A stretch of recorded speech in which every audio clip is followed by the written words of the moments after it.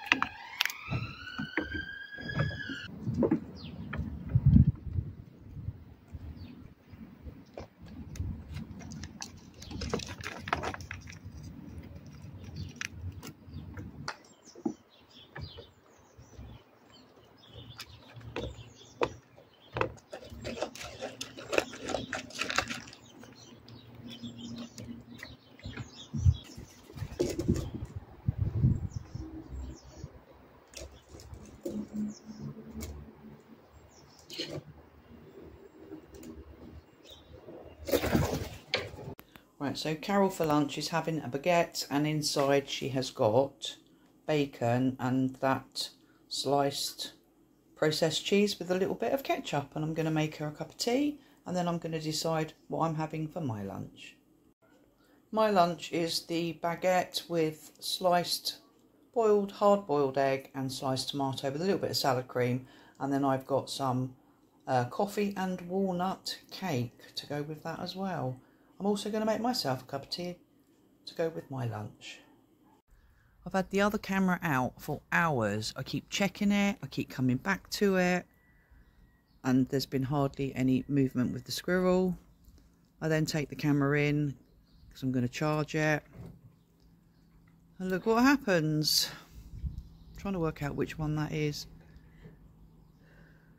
That looks like Sybil, because Barry yesterday, when he ran along the fence, you could definitely see those danglers. Anyway, sod's law. You sit and wait, nothing happens. Take the camera in, and along she comes and off she goes. So Carol's tea tonight it's a cheese bloomer with pieces of cheese in it, as you can see. I put it in the oven to freshen it right up, so we've got a little bit of a crust to it. So then she's got the bread with some dairy lee cheese spread on it and baked beans. And for my tea I'm having mussels, hard-boiled egg, lettuce with some balsamic vinaigrette dressing on it, cherry tomatoes and pickled gherkins, and I'm also having some of that bread with my butter on it, or marge on it because I don't like butter. It's made a bit of a mess, put it all over the floor, but you know what, I don't care. I'm going to leave it until I've eaten.